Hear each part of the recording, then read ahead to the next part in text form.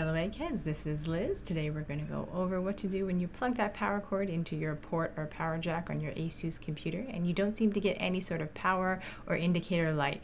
If you find this video in any way helpful, please like, share, and subscribe. I'm going to use my multimeter here to test it.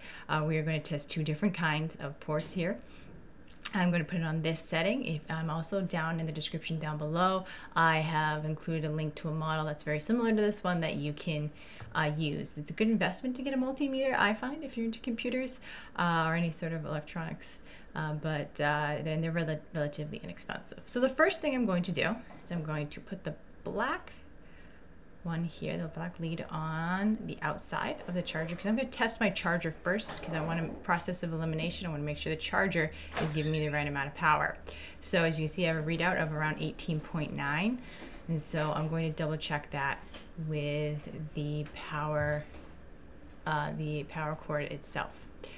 Plug that in there, and I'm going to look at the brick in the back, and as you can see, it says 19 volts, which is well in the range of normal, so 18.9 is acceptable. I'm going to take the black prong and I'm going to put it on the random piece of metal far away from the red one, and I'm going to start testing the different connections on the port. As you can see, it is giving me not a great readout, as you can see, so I'm going to keep testing them, and this is not good results.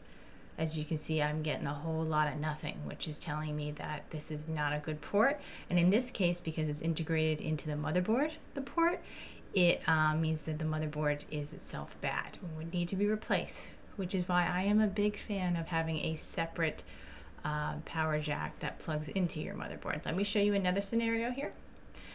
This is a motherboard, and this is the power jack that plugs into it.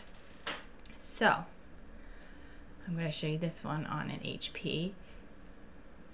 As you can see, this is separate, so I'm just going to show you this. It's the same with every model.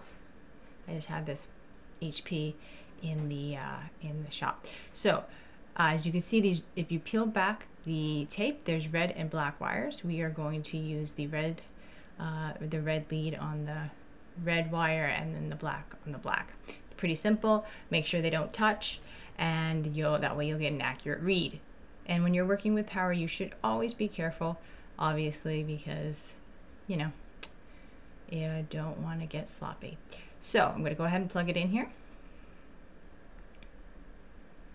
and I'm going to do red prong to red prong.